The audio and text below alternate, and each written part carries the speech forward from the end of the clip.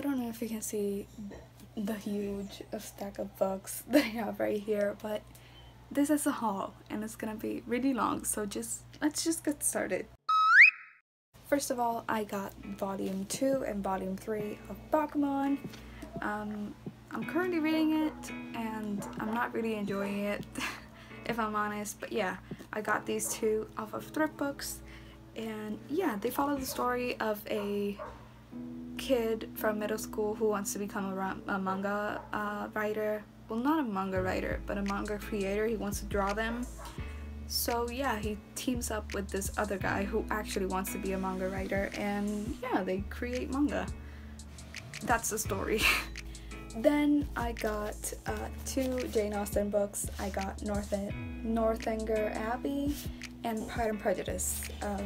Yeah, also off of Thrift Books. And again, I don't know if you saw my last video, I really like these editions, so I got them in this edition again so that they can all just match. And yeah, I'm really excited. I already read Pride and Prejudice. I have not read Northanger Abbey, so yeah, we'll see. Then I got Wayfarer by Alexandra Bracken. I read the first book last year, and I got the second one because I really wanted to just finish the series. This is a duology. Here's the thing, I DNF'd it. I don't know if I will be able to finish it, but I'm gonna try to finish it, just not for now. But basically, this is the first book follows Etta. She plays the violin and she's very talented at it, and yeah, she then discovers that her family is a family of time travelers. So yeah, it's really good. The plot is really good. The writing, not so much. But yeah, I got this as well. Then I got this book, which is the poems of Julia de Burgos. She is just a Puerto Rican female poet, and yeah, she's amazing. I love her. Her story is a bit tragic and she's not very well known, but I love her. I love her poems, so yeah, here it is. It's just many poems in Spanish, and I was looking for this book everywhere. I couldn't find it. I finally did, and I am really happy with it. Then we have The Lord of the Rings, the first book, which is The Fellowship of the Ring. I haven't even seen the movies, so I don't really know what this is about. I have heard a lot about it, but I don't really know the story. So I'm really excited to read the books and then see the movies because they're really just acclaimed. J.R.R. Tolkien is one of the authors that inspired George R.R. Martin in writing Game of Thrones, so yeah, I'm really excited to read this. Then I have an arc, which is If You're Out There by Katie Lusenheiser.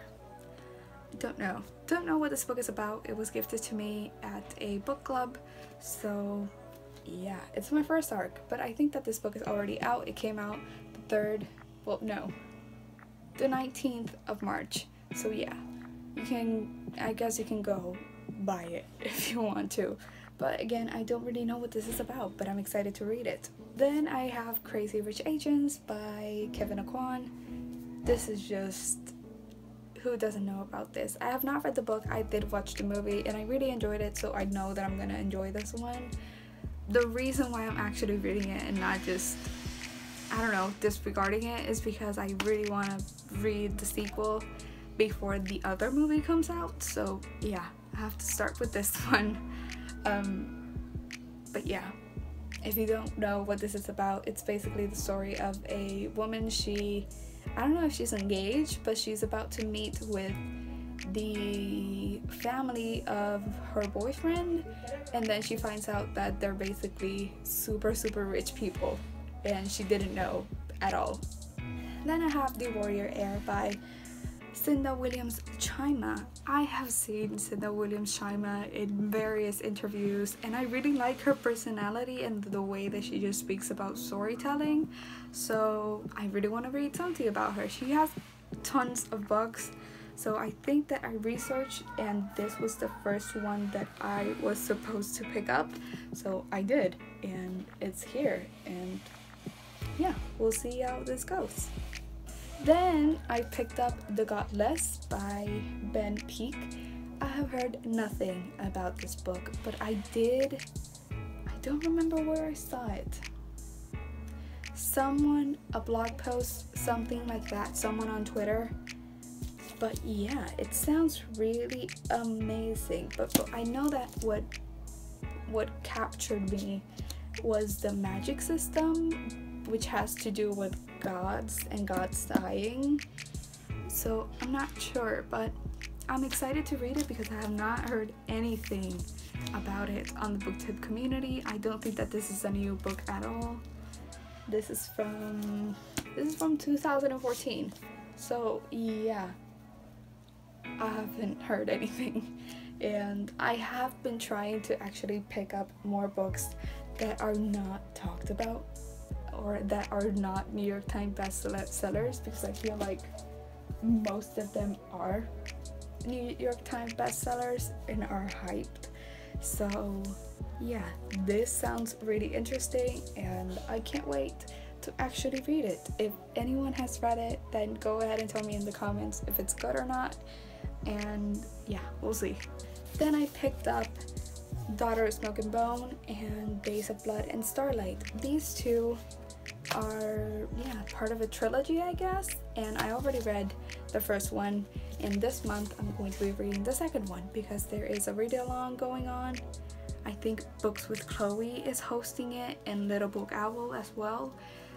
There are other YouTubers or booktubers who are also hosting, but I don't know their names, so I will just let you guys know in the description. But yeah, I didn't really like the first one, so we'll see how the second one goes, because again, I want to read it and I want to finish the series. Then I have The Crowns Game by Evelyn Skye. The thing that just captured my interest about this one is that it sounds a lot like The Night Circus. It kind of has a similar, I don't know, a vibe to it. So yeah, I guess this is some kind of magical competition, and I know that it's kind of inspired, or it takes place in Russia. So yeah, I'm really excited to read it. Then I have A Curse So Dark and Lonely. I got this last week and I already read it. I loved it. I just wanted to read it because it gave me ACOTAR vibes. And you guys know that I love ACOTAR. So yeah, it was good. Go pick it up. This just follows, I guess, the story of Harper. So she's basically in our world. She lives in Washington, D.C. And then there's a moment in which she sees a girl being abducted, so she decides to do something about it, and basically the man ends up taking her, and he takes her to Emberfall, which is just the world of magic and curses and everything. And yeah, she has to basically fall in love with the prince in order to break the curse. It's a Beauty and the Beast retelling, as you can tell, and yeah, it's good. Go pick it up. Then I have Wind Witch by Susan Dennard.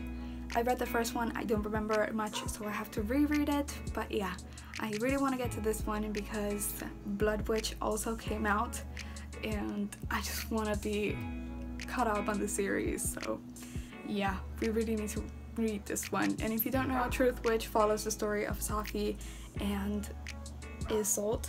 And Safi is a truth witch, so she can tell if you're lying or not, and they're very rare. So if people find out that Safi is a truth witch, they will probably just hunt her down so that they can use her for their own benefit. And then Isolde is a thread sister or a thread witch, so she can basically see the relationships that people have with others, but she cannot see her own.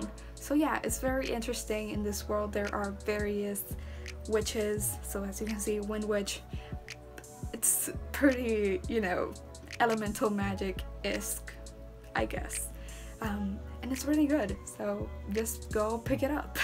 And last but certainly not least is Lord of Shadows by Cassandra Clare. Lady Midnight was one of my favorite books of last year, so I just know that I'm really gonna enjoy this.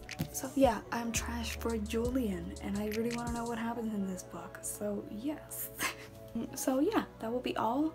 I want to just comment really quickly that most of these books were from thrift books, so yeah, I'm not sponsored, but what I want to just say or convey is that you can get books for really cheap if you don't have the money, or if you're just on a tight budget.